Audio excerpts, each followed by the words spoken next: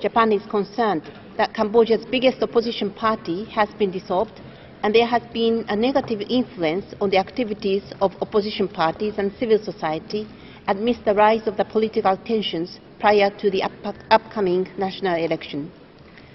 In order to resolve these issues, Japan believes that it is important for all stakeholders, including the ruling party as well as opposition parties, to take disciplinary actions and promote dialogue among the Cambodian people.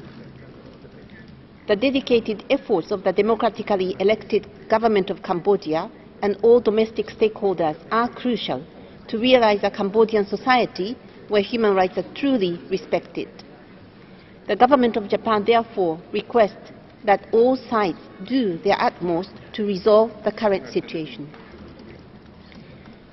There is not much time left until the national election scheduled for the end of this month. We call for further efforts by the Cambodian government and all other stakeholders to ensure that the national election will be carried out in a proper manner that reflects the will of Cambodia's citizens.